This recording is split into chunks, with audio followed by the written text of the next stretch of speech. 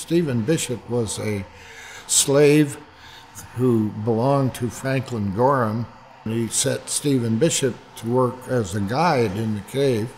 Stephen made it his business to look at all the passages and to see where they went, and saw that the cave ended at a place called Bottomless Pit.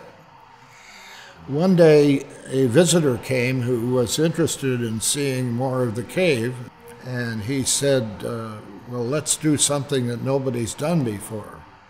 Stephen said, well, all right, we'll go down to the bottomless pit, see about getting across that. Anybody who did any guiding would know that it's not easy to get across a pit. But Stephen had realized that this survey had gone through a side passage, so he took this guy through the side passage and climbed out on the edge of bottomless pit and along on a narrow ledge down into another shallow pit, and presto, he had crossed the bottomless pit.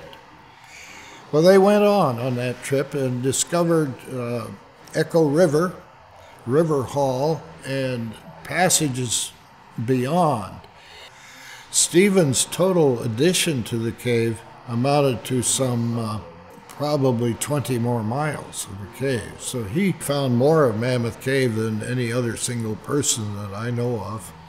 And he made a map which was based on the surveyed 8 miles plus his own impression of where the rest of the cave went. The map has a few peculiar things in it. One is a passage leading off of Echo River that nobody had been able to find.